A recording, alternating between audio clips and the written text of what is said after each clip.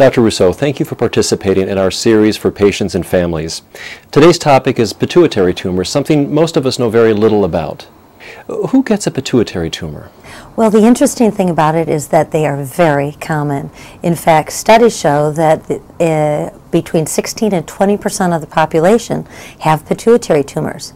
They can affect men as well as women, children as well as adults, although because adulthood is so much longer, it tends to be more the adult population that are affected by these.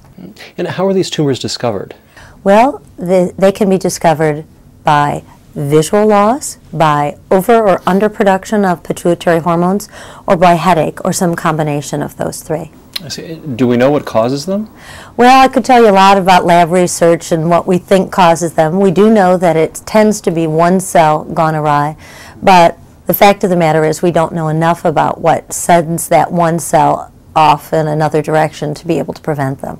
And some pituitary tumors, you said, produce excess hormones. Can you say more about that? Sure. The most common of the overproducing or secreting tumors, as we call them, are the prolactinomas. These are tumors that produce or deliver excess prolactin, and that's the hormone that is used to maintain normal lactation during and after pregnancy. The second most common would be those tumors that cause overproduction of growth hormone, and then the next most common after that would be those that cause Cushing's disease, which is an overproduction in the adrenal glands of too much cortisol. Those patients can be very ill. They look and feel as if they've been on too much steroid for too long. So how is the actual diagnosis made to confirm the presence of a pituitary tumor? Well, what you want to do is look in all those ways that you can to see if a mass in the pituitary gland is either disturbing the adjacent structures, such as the optic nerves, or if it's producing too much or too little of the hormones that the pituitary gland should be producing. So we always do a visual field study to be certain that this tumor isn't causing visual loss. In order to evaluate for those hormone-producing tumors that we were just talking about, biochemical markers are sought. So this is a matter of doing blood tests, sometimes augmented by urine tests or tests of the saliva, or other more extensive endocrine markers. An MRI, of course, is a very important thing in order to be sure that one knows exactly where the lesion is and what its extent is. You've noted that there are a number of types of pituitary tumors. Could you please describe the ones that are most commonly seen? Sure. The most common are probably those that don't produce any excess hormone at all. They exert their effects by the pressure of growing up toward the brain, toward the optic nerves and surrounding structures. So there, one of the most important things would be to do a visual field test to be certain that the vision hasn't been lost or threatened. The next most common of the hormone-producing tumors would be the prolactinomas. Now, prolactin is the normal hormone that supports lactation during and after pregnancy.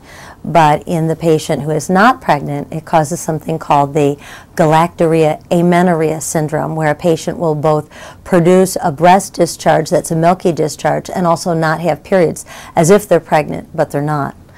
The next most common would be those tumors that are caused by excess growth hormone production. In children, this causes giantism. In the adult whose long bones and their growth plates have closed, then this excess growth hormone production can result in bone being deposited along the jaw, the forehead, big soft tissue deposition in the nose, tongue, and mouth. Even patients can have large hands and feet. In addition, there are those tumors that produce excess adrenocorticotrophic hormone, or ACTH producing tumors. These exert their effect on the cortex of the adrenal gland and produce too much cortisone. These patients end up looking and feeling like they've taken too much steroid. How do the treatments for these tumor types differ? Well, the first treatment, it can be something as simple as surveillance. Sometimes these tumors, in fact often, they're discovered on an MRI done for some other reason.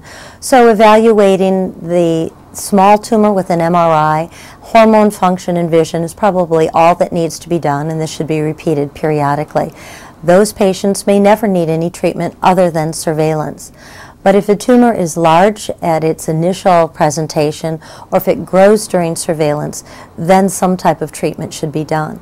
Now, in the case of prolactin-producing tumors, these patients can be treated with medical therapy alone in almost every case.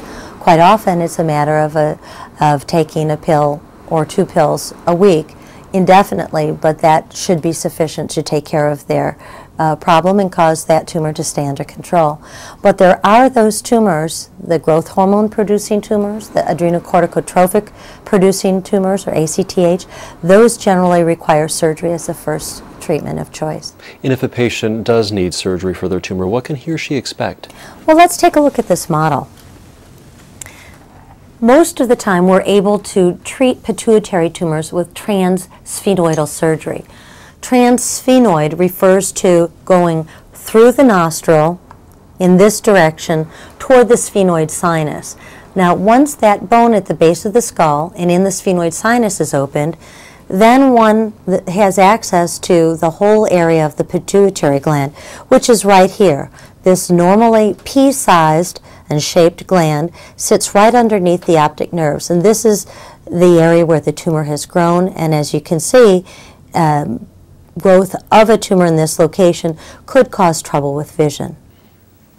And if a transsphenoidal approach is not indicated, I understand that a craniotomy might be.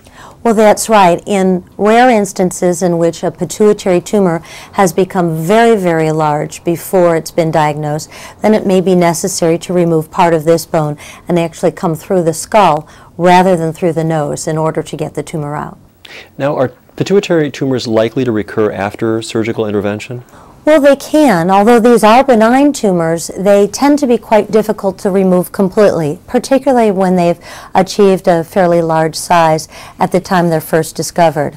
Under those circumstances, in what we call macroadenomas, tumors that are larger than a centimeter in size or greater, those tumors tend to recur at the rate of about 10 to 20% over the first 10 years after surgical treatment.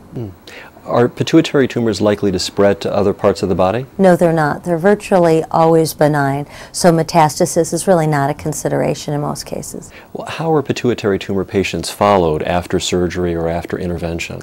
Well, this will vary a little bit from surgeon to surgeon. In our practice, we see patients after surgery at 1 month, 3 months, 6 months, a year, every year for 5 years, and every 2 years thereafter.